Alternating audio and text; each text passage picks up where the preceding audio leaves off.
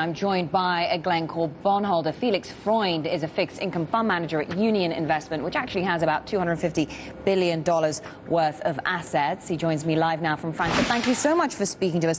So I actually wanted to start by asking you about the timing of this share sale. What is the motivation to change from a private partnership to a public listed company?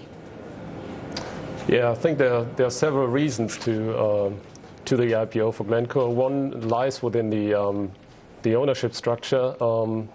Before the IPO, the company was owned by 500 partners, and effectively, if the partners would retire or leave the company, they could have cashed out after a couple of years, which means that the equity base could have been shrinking. And another reason is certainly the growth strategy of the company. Glencore has grown very much in the last decade, buying assets, buying stakes in other companies, and I think they reached a point where they're limited with their private partnership in terms of funding these growth strategy.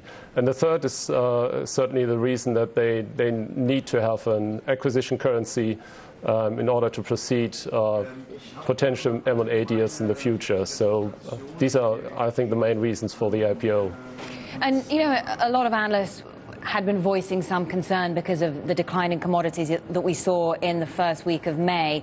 But where does Glencore have an advantage over some of its rivals, some of its commodity company competitors? Talk to me a little bit about its business model.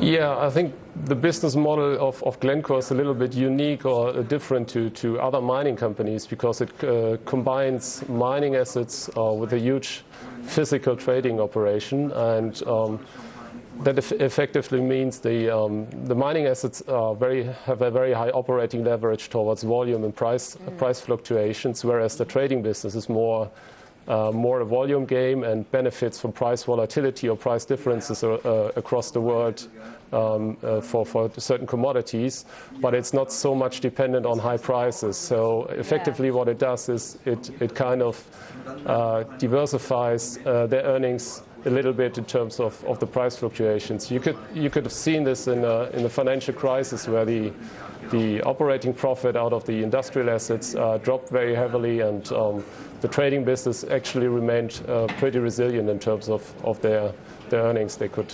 Yeah, so it's quite unique in that it combines raw material production with commodities trading, which I guess means that it actually benefits from market volatility, from what you're saying. And you were speaking about growth, expansion, what they're going to use the funds for. What is the next step for Glencore? We've heard a lot about a potential merger with Xstrata. Yeah, first of all, I think they have already commented what they would use the proceeds of the IPO for. It's a mix of higher capex programs, increasing the stake in the Kazakhstan Kazzinc mining company, and probably a little bit for debt reduction. But what's more interesting is probably the medium-term outlook.